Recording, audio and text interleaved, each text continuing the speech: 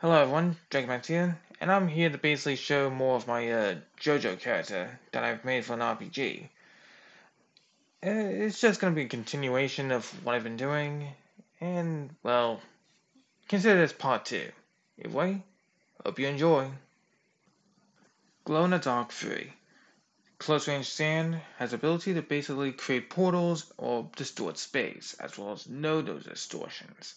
In other words, if someone teleports away, you'll know it happens. London Dark Free's form is supposed to look more JoJo-like or more like a punching ghost. It also has more abstract or alien-like features such as the weird orbs, or I guess more, as I said, abstract. It's basically a form that's far stronger, as well as having a new pose to actually a new pose for Josh to essentially say like, oh, he's actually ready to really fight or just a slight cleanup, I guess.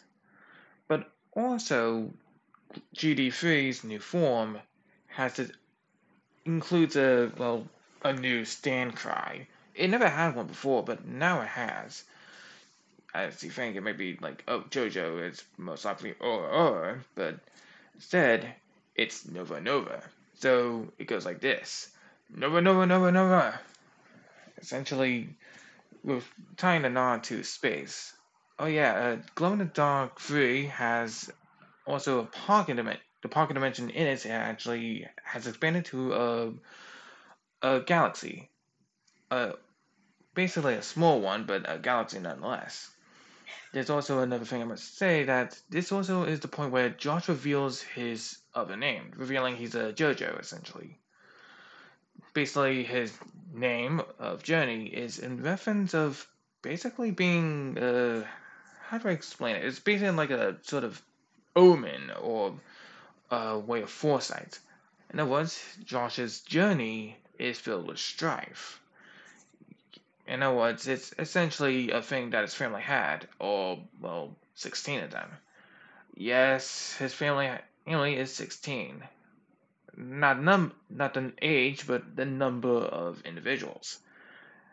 The reason why is because apparently he has four mothers who actually love each other, and despite being at a bad point in time, around I guess steampunk era. I guess the 1890s. I'm not sure exactly, but basically, yeah, he's very protective of them, very very protective.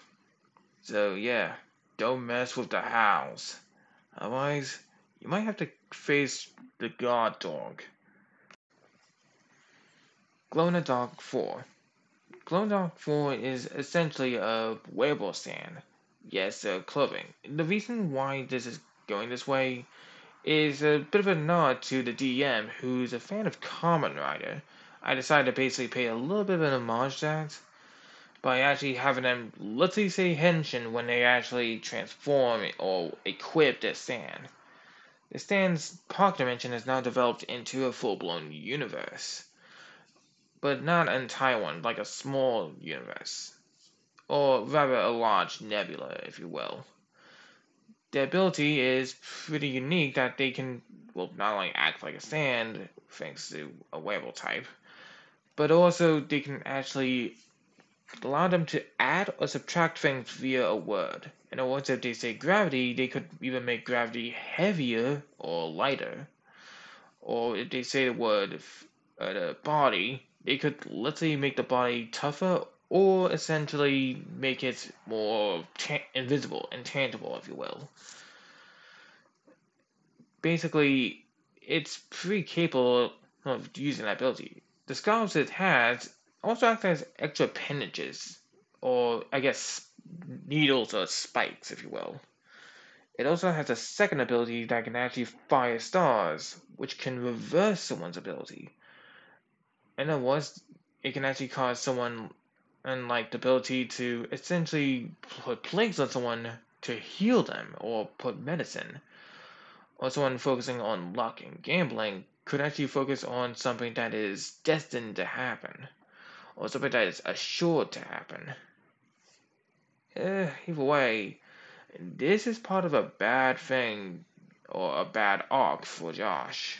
You'll see in a minute. Josh, to put it simply, had a mental breakdown. Also, which led into a villain arc. A small one, but it was a villain arc nonetheless. Essentially, Walt, his brother, basically hated him, despised him because he always saw Josh as a better version of him. Or basically saw him as better, at least, to his parents. And he hated that and wanted to get revenge. So, essentially, he tried to assassinate him. Josh didn't know, and actually, soon enough, went into a mental breakdown because he was never mentally sound. Essentially, the war that he was in, or multiple wars, basically became more of a bloodbath. Mind you, these wars were small, but they were still impactful, causing him to essentially develop a sort of idea of protecting his family to basically just keep him safe, as well as keep his mind sound. So, yeah, he decided to basically become a monster to basically try to have Walt beat him and have his family appreciate him. It was a stupid idea because, he was insane, but yeah. The idea of his design is supposed to look like a war veteran, keeping some of the elements he once had, but also adding JoJo elements, or more specifically, the elements of a JoJo protagonist, such as the star motif. But, well, albeit yes, he doesn't have. I don't think he would have the star symbol. He still had that star medal before, and now has it in the goggles. Sadly, the red design is also a nod to his villain arc. I also made one that looks more mysterious, or basically looks like you don't know who it's supposed to be. He's literally wearing a whole new outfit. Albeit, the players did find out pretty easily to the fact that, yeah, they sort of saw me playing at the character. So, it didn't work, but still. Soon enough, Josh actually had the mental breakdown end, essentially. And actually just, became slightly different. They've actually become less, focused on saving the family. It's more like trying to end a war through peace.